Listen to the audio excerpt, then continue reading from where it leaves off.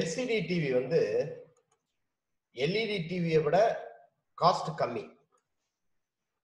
அதே மாதிரி power கன்சம்ஷனும் LCD TV வந்து கம்மியா இருக்கும். ஆனா LCD டிவில இருக்கக்கூடிய பெரிய டிராபேக் வந்து வீவிங் ஆங்கிள். அந்த நாம ரொம்ப ஸ்ட்ரைட்டா இருந்து பார்த்தோம்னா டிவி வந்து நல்லா இருக்கும் பிக்சர்ஸ். கொஞ்சம் நம்ம ஒரு 30 டிகிரிக்கு அப்புறம் சைட்ல நம்ம சைட் வியூ போனோம்னா நமக்கு வந்து வீவிங் ஆங்கிள் வந்து அதாவது அந்த பிக்சர்னுடைய குவாலிட்டி நல்லா இருக்காது. ஸோ அதை வந்து ரெக்டிஃபை பண்றதுக்காக உருவாக்கப்பட்டது தான் இந்த IPS டெக்னாலஜி. IPS அப்படின்னா என்னன்னா இன் பிளான் சுவிட்சிங். IPS அப்படின்னா இன் பிளான் சுவிட்சிங் is a screen technology used for liquid crystal display. LCD டிஸ்பிளேல பயன்படுத்தக்கூடிய ஒரு டெக்னாலஜி IPS. அப்ப இதுவரை நம்ம LCD டிஸ்பிளேல யூஸ் பண்றது வந்து ட்விஸ்டட் நியூமேட்டிக் டிஸ்பிளே, அந்த டைப் தான் நம்ம வந்து டெக்னாலஜி தான் யூஸ் பண்ணிட்டு இருந்தோம். ஆனா IPS டெக்னாலஜி வந்து இந்த வீவிங் ஆங்கிளை நமக்கு இன்க்ரீஸ் பண்ணி கொடுக்கும். It was designed to solve the main limitation of the twisted pneumatic field effect matrix LCD. Twisted pneumatic TN type இருக்கு இல்லையா, அதுல இருக்கக்கூடிய லிமிடேஷன்ஸை சரி பண்றதுக்காக உருவாக்கப்பட்டது தான் இந்த IPS பேனல். இது வந்து லேட் 1980ல உருவாக்கப்பட்டது. என்னென்ன limitations? The limitations included strong weaving angle. Weaving angle ஸ்ட்ராங்கா இருக்க டிபெண்ட்ஸ், weaving angle டிபெண்டன்ஸா இருக்கும், and low quality color reproduction. இந்த ரெண்டு ப்ராப்ளத்தையும் இதுல IPSல வந்து நாம ரெக்டிஃபை பண்றோம். இப்ப இதுல பாருங்க, இது சாதாரண டிவி நம்ம சென்டர்ல இருந்து பார்த்தோம்னா தெரியுது. இதே ட்விஸ்டட் நியூமேட்டிக் LCD பேனல்ல நம்ம சைட்ல இருந்து பார்த்தோம்னா இதனுடைய வீவிங் வந்து இந்த மாதிரி கலரும் ஃபேட் ஆகும், ஒழுங்கா பிக்சர் தெரியாது. வேற IPS பேனலா இருந்தா நம்ம சைட்ல இருந்து பார்க்கும்பொழுதும் அதனுடைய கலர் அண்ட் பிக்சர் குவாலிட்டி நல்லா இருக்கும். So இதனால தான் IPS டெக்னாலஜி டெவலப் ஆச்சு. So IPS technology in-plane switching involves arranging and switching the orientation of the molecules of the liquid crystal layer between the glass substrates. இந்த glass substrateக்கு இடையில இருக்கக்கூடிய அந்த liquid crystal உடைய molecules வந்து in-plane orientationல இருக்கும். So பக்கா horizontal பக்கா வெர்டிக்கல், அதாவது 90 டிகிரி ஷிஃப்டிங் பியூட்டிஃபுல்லா அதுல இருக்கும். This is done essentially parallel of these glass plates. ரெண்டு glass plates வச்சு இன்னொன்னு ரெண்டு TFT டிரான்சிஸ்டர்ஸ் இதுல பயன்படுத்துவோம். ஸோ இதனாலதான் இதுக்கு நமக்கு பெர்ஃபெக்ட் ஷிஃப்டிங் நமக்கு கிடைக்குது.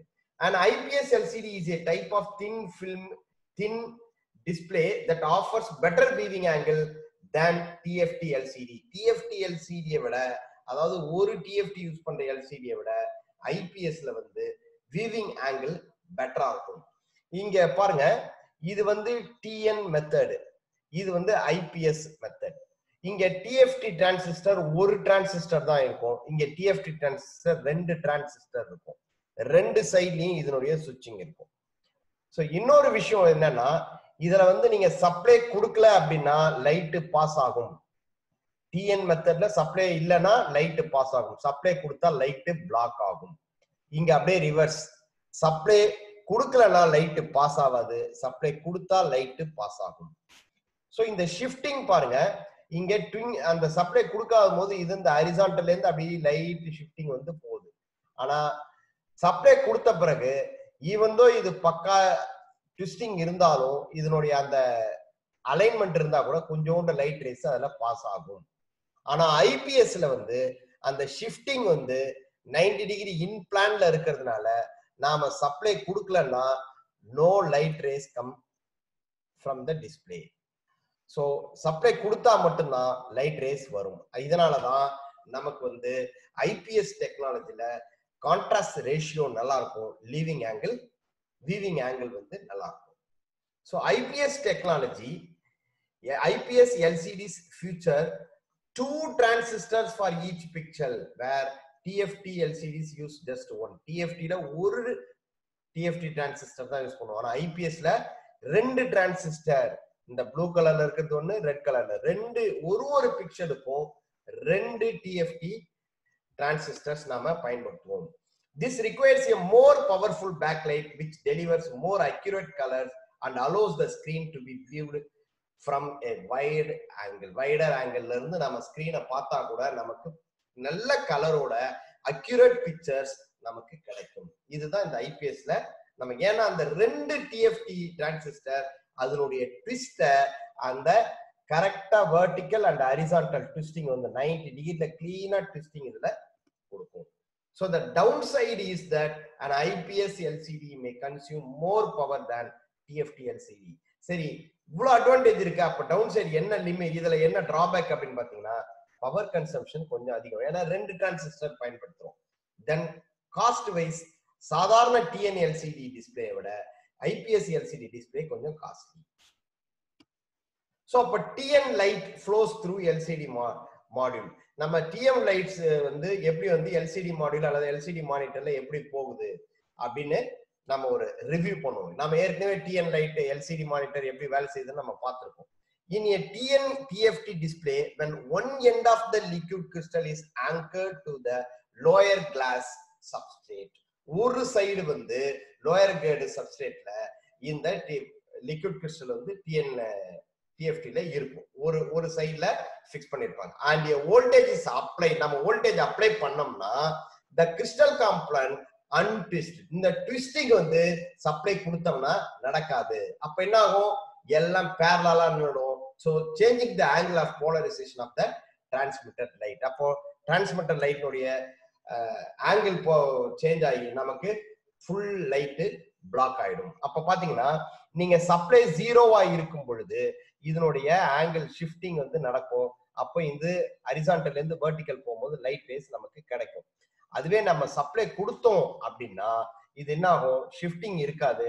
ஸோ நமக்கு லைட் பிளாக் ஆயிட்டு நமக்கு பிளாக் டிஸ்பிளேஸ் கிடைக்கும். ஸோ சப்ளை கொடுக்கலன்னா ஒயிட் டிஸ்பிளே, சப்ளை கொடுத்தோம்னா பிளாக் டிஸ்பிளே.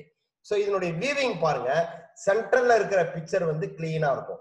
ஸோ சைட்ல அதனுடைய கலர் பாருங்க, சைட்ல அப்படியே டம்மி ஆகி ஒரு மாதிரி டார்க்கா தெரிய ஆரம்பிக்கும். அதுவும் மேல இருக்கிறது கலர் எல்லாமே டவுன் ஆயிடும், மேல கீழே இருந்து மேல பார்த்தோம்னா. ஸோ 4 பக்கமும் இதனுடைய ஆங்கிள் எப்படி, அப்ப சென்டர்ல நம்ம பார்க்கும்போது மட்டும்தான் டிஎன்எல்சிடில அதனுடைய இமேஜ் குவாலிட்டி நல்லா இருக்கும். So a downside of basic TN technology is that the alignment of molecules of liquid crystal alters the further away they are from the anchored electrode, turning at right angles to the substrate. நம்ம supply கொடுக்கும் பொழுது இதனுடைய இது வந்து twisting இருக்காம அப்படியே ஸ்ட்ரைட்டா வந்து எல்லாமே போலரைஸ் ஆகி நின்னுடும். ஸோ எல்லாமே போலரைஸ் நிற்கும் போது அதனுடைய லைட் வந்து லைட் ரேஸை பிளாக் பண்ணிடும். Even though it is polarised, கொஞ்சம் லைட் ரேஸ் வெளியில வரும். அதனாலதான் இது இருக்க அந்த ஃபேட் ஆகி ஒரு மாதிரியான கலர் வர்றது. So this impairs the flow of light, causing diminishing contrast, brightness and color definition at wider angle to the screen.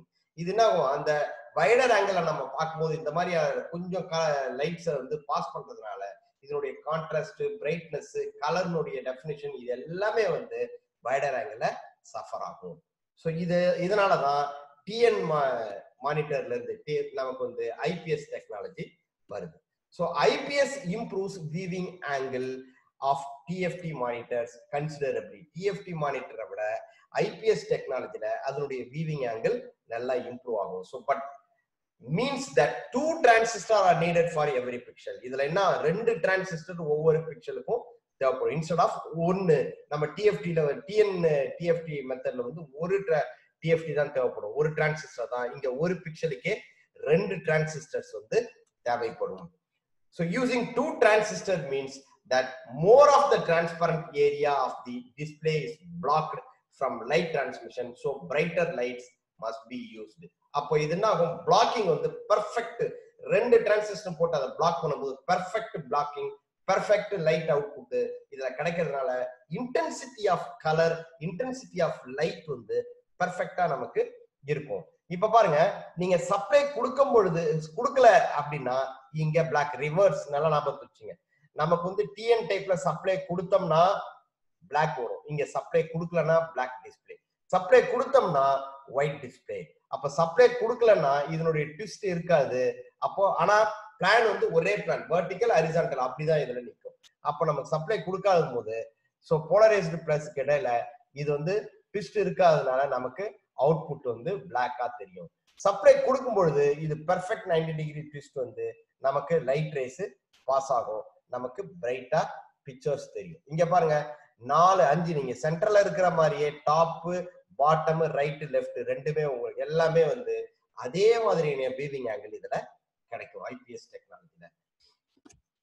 So the increased power consumption can make the displays unsuitable for notebook use, but in a higher end, particularly multimedia focused notebooks with wide screen movie viewing as a principal purpose, IPS screen are employed.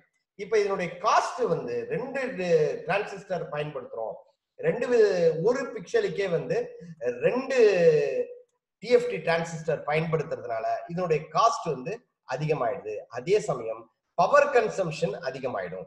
இப்ப consumption அதிகமாயிடுதுன்னா இப்ப students use பண்ற note புக்லாம் IPS technology use பண்ணோம்னா battery சீக்கிரமா train ஆயிடும். அப்ப அவங்க ஒரு 8 hours கிளாஸ் போறாங்க, 8 hours கவனிக்கணும் கொள்ளணும் போது இந்த ஐபிஎஸ் டெக்னாலஜி அவங்களுக்கு வந்து ஸ்டூடெண்ட்ஸ்க்கு வந்து சூட்டபிள் கிடையாது, ஏன்னா பவர் கன்சம்ஷன் அதிகம்.